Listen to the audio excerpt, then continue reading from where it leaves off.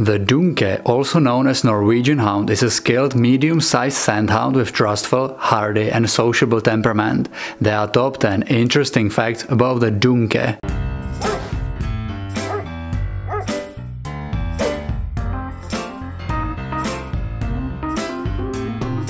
I would love to thank these Instagram profiles for letting me use their photos in this video. If you will like the Dunke and you would love to see more of it, definitely check them out. Links are in description. Number 1. Origin.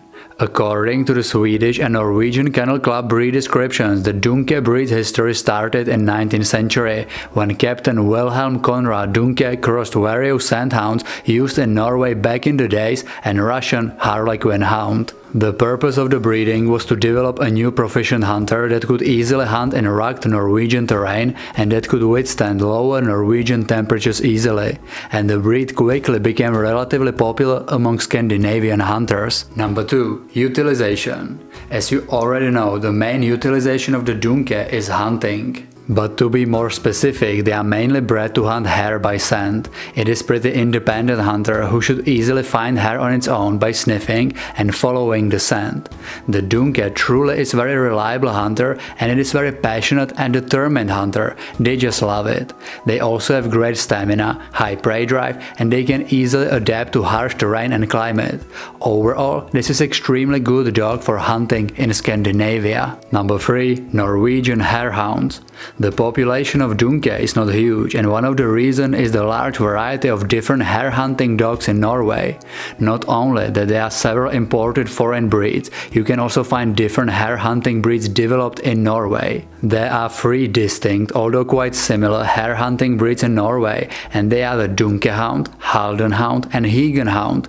If you will be interested in the other 2 dog breeds, I made separate videos about them and I'm giving you links in description. Number 4. Companions. The Dunke is characterized as an excellent combination of skilled hunter, but also loving and loyal companion dog.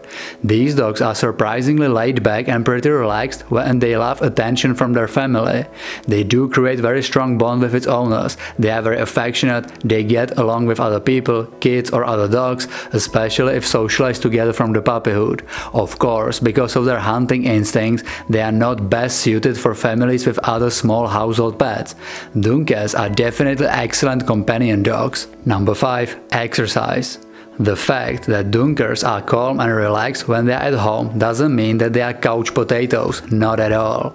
Especially if they are not hunting, they need quite a lot of outdoor exercise to stay healthy and happy. These dogs were bred for endurance on the hunt, which means they will always be ready for any outdoor adventure, long hikes, jogs, walks, just anything. Regular playtime and fun training sessions are also a great way how to exercise these dogs not only physically, but also mentally. Number 6. Size. The Dunke is a medium-sized dog breed with athletic body and strong legs. The average height is between 18 to 22 inches, which is 45 to 56 centimeters, and weight is usually between 11 to 18 kilograms, which is 25 to 39 pounds. Females tend to be slightly smaller than males. Number 7. Rarity. In the second half of the 20th century, the popularity of Dunke decreased a lot. The first significant decrease was a direct consequence of the Second World War. The low demand for these dogs made it hard to maintain high-quality breeding. Luckily, after the war, the interest for hunting dogs and thus for Dunke as well increased a lot, and up to 1970s their popularity was rising once again. That changed again in 1970s when many other hunting dogs were imported to Norway, for example the Finnish Harehounds and many others. That caused another decline in the numbers of Dunke. Because the population was quite low, a lot of interbreeding happened, which could potentially lead to serious damage in the breed. That is why in 1980s it was officially authorized to cross Dunkers with some other breeds in order to remain the breed healthy, which was successful. Even today the breed is not very popular and their population is relatively small, but on the other hand the Dunke is not on the verge of extinction and the breed remained fairly healthy. You can find this breed almost exclusively in Norway and its neighboring countries. Number 8. Coat.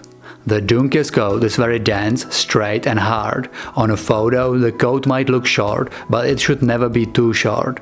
The coat is very practical for lower Norwegian temperatures.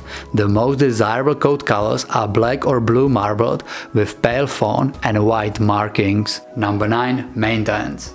Speaking of the coat, it's important to mention the grooming and maintenance as well, and it's no hard task with this breed. These dogs do shed quite a lot, which is why regular brushing is definitely recommended to minimize the shedding. Regular brushing will also remove any dirt from the coat and it will redistribute natural oils all over it. No other grooming is required. Just like with other dogs, you should regularly check their eyes, ears, nails and teeth and clip them or clean them if needed. Number 10. Health. The Dunke is usually a healthy dog breed. Because of their origin, they can possess the Merrill gene, which is why they can be prone to deafness or blindness, but it's not that common in Dunkers. Other health concerns are the same as with other similar breeds, and they include some joint and bone problems like hip dysplasia, allergies or infections. The average lifespan of the Norwegian Hound is somewhere around 13 or 14 years. Tell me in comments what do you like the most about the Dunke and what is your experience with this dog breed. If you are new on this channel, consider subscribing, turn the notifications on and check the Rocadog's links in description. Thank you for watching, see you in the next video.